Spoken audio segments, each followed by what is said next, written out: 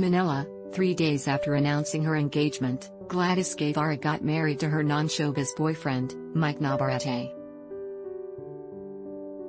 The host comedian shared the good news on Instagram on Tuesday as she posted a photo of them as newlyweds. "I am now officially Mrs. Michael Guardian.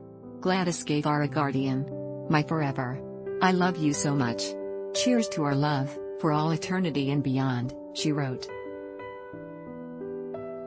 In another post, Guevarra shared how ecstatic she is to finally wake up next to her husband every morning. "Every day, masaya akong gigising sa, good morning, my wife na body mo. Ang sarap kasi lagi mo kong pinapanshiti sa tawag mo sa akin na Mrs. Guardian.